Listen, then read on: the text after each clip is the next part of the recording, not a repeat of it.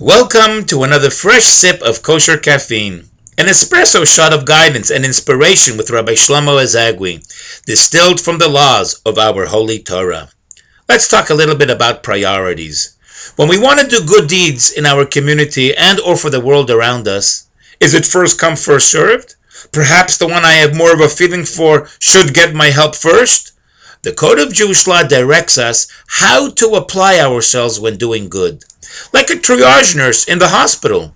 If we don't have priorities, we will neglect the most needy when they need it most, and we may cause death. A good deed with the wrong person could bring devastating results. Priorities in all areas of life is a very important consideration.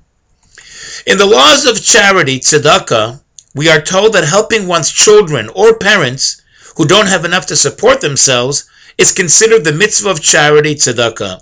This carries out the greatest, the most powerful godly act, and therefore averts evil decrees and prolongs a person's life. The Code of Jewish Law continues further. Not only is helping family members considered charity, but even more so, we are instructed to help them first before anyone else. And even if it isn't one's child or parent, but just a relative, they are before anyone else. The poor of one's household is before the poor of the city, and the poor and the needy in one city is before the poor of another city.